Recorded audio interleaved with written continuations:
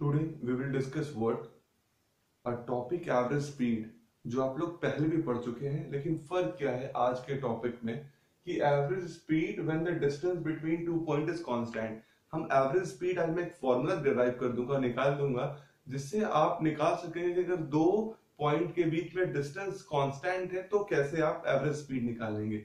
अगर मैं आपसे बोलूं, जरा जो फॉर्मूला भी आपने पिछले क्लास में पढ़ा है, total distance travel upon total time taken, क्या इस फॉर्मूले को इस क्वेश्चन में लगा सकते हैं? तो समझिएगा कि पॉइंट ए है और पॉइंट बी है, ये आपके बीच है, ठीक है। ठीक, अगर मैं आपसे कहूं कि एक व्यक्ति है, ये ए से बी गया है 20 किलोमीटर पर आवर की स्पीड से, ठीक बात भाई, और वो बी से सी ए की तरफ फिर लौट आया 30 किलोमीटर पर आवर में। What I am saying, a person travel A to be with a speed of 20 km per hour and return back journey with a speed of 30 km per hour, तो what will be the average speed? ठीक बात है। तो maximum बच्चे क्या करते हैं पता है, फॉर्मूला लगाते हैं क्या कि टोटल डिस्टेंस ट्रैवल 20 प्लस 30 और टाइम कितना लगा, इधर भी एक घंटा ये, तो कितना हो गया 25 50 बाई 2, मतलब 25 किलोमीटर पर आवर। और जैसे आपने ये किया, पूरा कॉन्सेप्ट आपने गलत कर लिया। समझिए क्यों गलत कर लिया। जैसे आपने total distance travel upon total time taken में आपने क्या माना कि आपको जाने में 1 घंटे लगे, आने में 1 घंटे लगे। तो सोचिए खुद से आप कि अगर जाने में आपने 1 घंटे लगाए और आने में भी 1 घंटे लगाए, तो क्या स्पीड बदल जाएगी क्या? तो अगर दोनों का डिस्टेंस कांस्टेंट है तो स्पीड इज इक्वल टू होता है डिस्टेंस अपॉन टाइम, तो डिस्टेंस इक्वल टू होता है स्पीड इनटू टाइम। अगर टाइम बार बार एक ही घंटे लग रहे हैं, 1 आवर जाने में 1 घंटे आने में, तो ये बताइए, तो एक बार 20 ट्रेवल करेगा और एक बार 30 ट्रेवल करेगा, ऐसा पॉसिबल है क्या? नहीं पॉसिबल है। तो इसी कॉन्सेप्ट को आज मैं ड्राइव करूंगा और एक फॉर्मूला दूंगा एवरेज स्पीड का, जो आपको हमेशा सॉल्व करने में इजी हो जाएगा। ठीक है, आइए लेट अस सपोज हम करते हैं कि हमारे पास दो पॉइंट्स है ए और बी। ठीक, ए और बी है। ए और बी में क्या है कि जो डिस्टेंस है वो है z। मान लीजिए the distance between A and B is what, z, या मैं कह दूं z किलोमीटर है। ठीक बात है, बहुत ध्यान समझिएगा। और कोई जो पर्सन है, एक ही पर्सन है, वो ए से बी भी जाएगा और बी से ए आएगा, तभी तो दोनों का बीच का डिस्टेंस कॉमन है।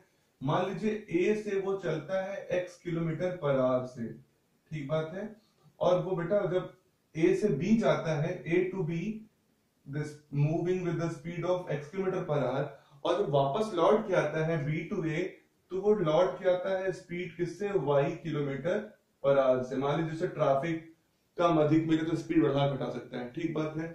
जब ये बी टू ए आ रहा है तो इसकी स्पीड है y किलोमीटर पर आवर है, ठीक बात है। और जब ये इधर से जा रहा है तो इसने टाइम t1 लिया, और जब इधर से आ रहा है तो इसने टाइम लिया t2। भाई अलग अलग टाइम लगेगा ना, जाने में अलग समय लगेगा, आने में अलग समय लगेगा ना, डिफरेंट हो जाएगा। आइए मैं इसको लिख देता हूं सर कि let the speed of person from A to be is x kilometer per hour and time taken by it, कितना टाइम टेकन इट हुआ जब a टू b गया, मान लीजिए हमने माना है वहां पे t1 सेकेंड, तो t1 ये t1, हाँ t1 सेकेंड माने, t1 r माने, से कोई फर्क नहीं पड़ता, अगर आपका मन करे तो t1 r मान लीजिए। ठीक, अब मैं मान लेता हूं लेट द स्पीड, दूसरा वाला let the speed of person in the return journey from B to ए, क्योंकि लेट्स ट्रैफिक था तो उसकी स्पीड हो गई मान लीजिए y kilometre per hour, and the time taken कितना हो गया, विल बी t2r। क्लियर है, ये वो कॉन्सेप्ट क्लियर हुआ। क्वेश्चन ये है कि ए से इस स्पीड पे गया और बी से उस स्पीड में आया, तो बताइए कितना एवरेज स्पीड है। मतलब क्वेश्चन में आपको दोनों का स्पीड ही दिया रहेगा और आपको निकालना होगा एवरेज स्पीड, ठीक बात है। अब हम लोग निकालने की कोशिश करते हैं।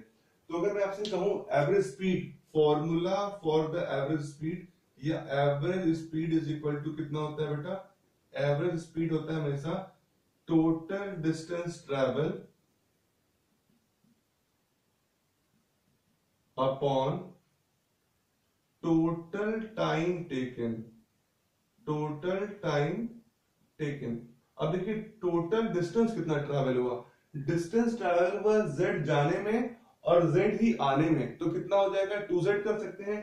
टाइम हमें नहीं पता है, देखिए टाइम t1 t2 दिया है, तो ये t1 t2 को हम अगर स्पीड और डिस्टेंस के रेस्पेक्ट में निकालेंगे, कि क्वेश्चन जब भी दिया जाएगा आपको उसमें टाइम नहीं रहेगा तो टाइम का रिलेशन निकालना पड़ेगा। तो ये बताऊं अगर आपसे बात करूं तो इसी तरह मैं सॉल्व कर लेता हूं।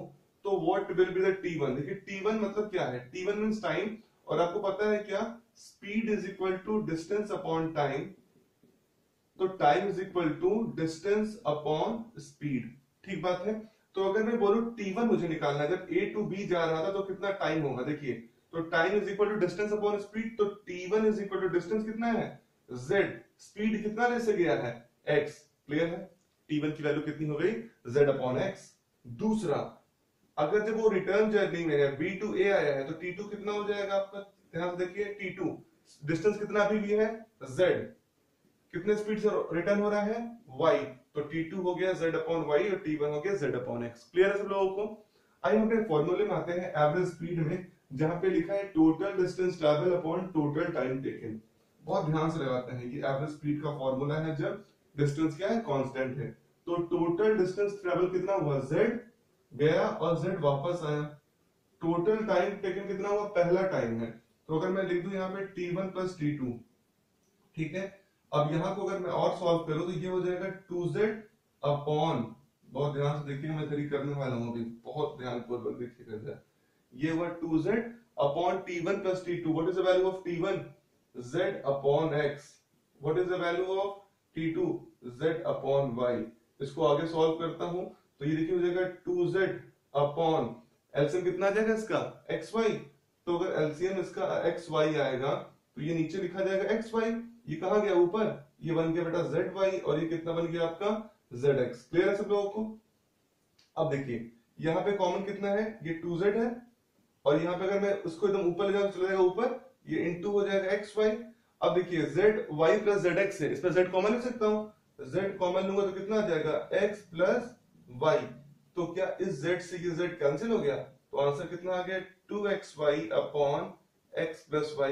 This is the formula for average speed. ये फॉर्मूला क्या हो गया आपका एवरेज स्पीड का, मैं अगर यहाँ पे लिख दूं 2xy upon x plus y, this is the formula for the average speed if the distance is constant between two terminal. अगर दो टर्मिनल के बीच में डिस्टेंस कांस्टेंट है, किसी स्पीड से गया किसी स्पीड से आया, तो फॉर्मूला क्या बन जाएगा 2xy upon x plus y, 2xy upon xy, जहां पे x की वैल्यू क्या है, x जिस स्पीड से जा रहा है, y किस स्पीड से रिटर्न कर रहा है, और ये x प्लस y समेशन आ रहा है। क्लियर है आप लोगों को। वीडियो को पॉज करिए, 2-3 बार सॉल्व करिए, और फिर जो प्रॉब्लम मुझे कमेंट बॉक्स में बताइए, और चैनल को सब्सक्राइब करते रहिए। एक क्वेश्चन आपके बुक से, और वो टोटली एवरेज स्पीड पे डिपेंडेंट है। तब एवरेज स्पीड निकालना है आपको जब दोनों के बीच के डिस्टेंस कांस्टेंट है, मतलब जहां आप गए हैं किसी स्पीड से गए थे और वहां से वापस आ जाए किसी स्पीड से आ जाए। ठीक बात है, बहुत ध्यान समझिए, बहुत इंपॉर्टेंट सवाल है।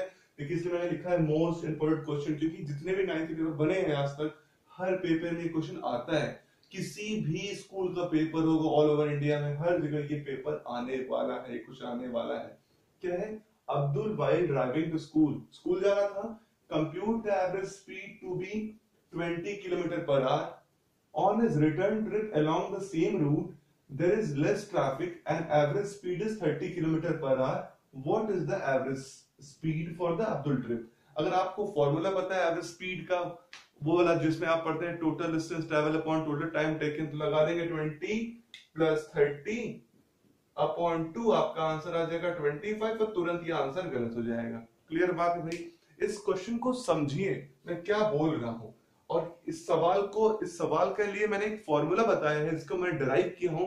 अगर आपने नहीं देखा है तो आपके आई बटन पे आ रहा होगा वो प्लेलिस्ट के नाम और वो वीडियो का जगह, वहां जाके आप देख लीजिए। तो ये है आपके पॉइंट, मान लीजिए स्कूल है, अब्दुल का घर है ये, और ये स्कूल है। अब्दुल जब यहां से जा रहा है, देख रहे हैं ड्राइविंग टू स्कूल, स्कूल जा रहा है, तो इसका स्पीड कितना है 20 किलोमीटर पर आवर है। ठीक बात है।